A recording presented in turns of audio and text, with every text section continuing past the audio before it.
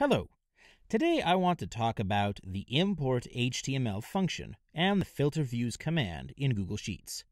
So ImportHTML does exactly what it sounds like. It takes content from a web page from somewhere else and brings it into the spreadsheet like actual data. So what I have here is a list of university courses, where the course is listed, and the status of whether the course is open or closed.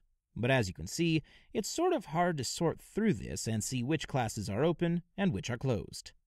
What I'm going to do is take this information and bring it into a spreadsheet.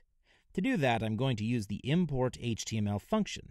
So I'll bring up the function by typing equals ImportHTML, and then you can see that there are three parts to the function.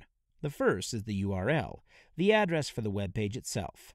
The second is the query, and the third is the index.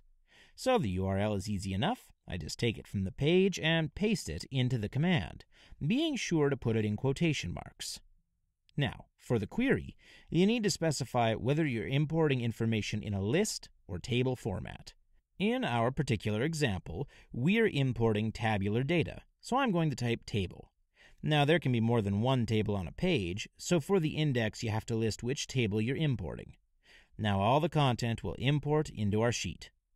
One of the greatest things about this function is that it remains live connected to the website. So if a change is made on the website, it will also update in my sheet. Next, I want to talk about filter views. Now I want to click on this button here to turn on filter views. You'll notice that this creates a drop-down menu at the top of my selected column here. When I click on it, you'll see all the information contained in that column as choices.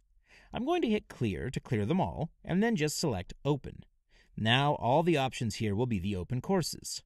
I can also save this view, which I do by clicking on the Filter menu and choosing Save as Filter View. Next, I'm going to turn off my current view and instead look at the closed courses. I'm going to save that one as well. That way I can easily flip back and forth between viewing the open and closed courses. That's basically it. Using these tools, you can import information from a website and easily isolate the information you're looking for using filter views. Thanks for watching. If you have any questions, please leave them in the comments section below. Have a great day.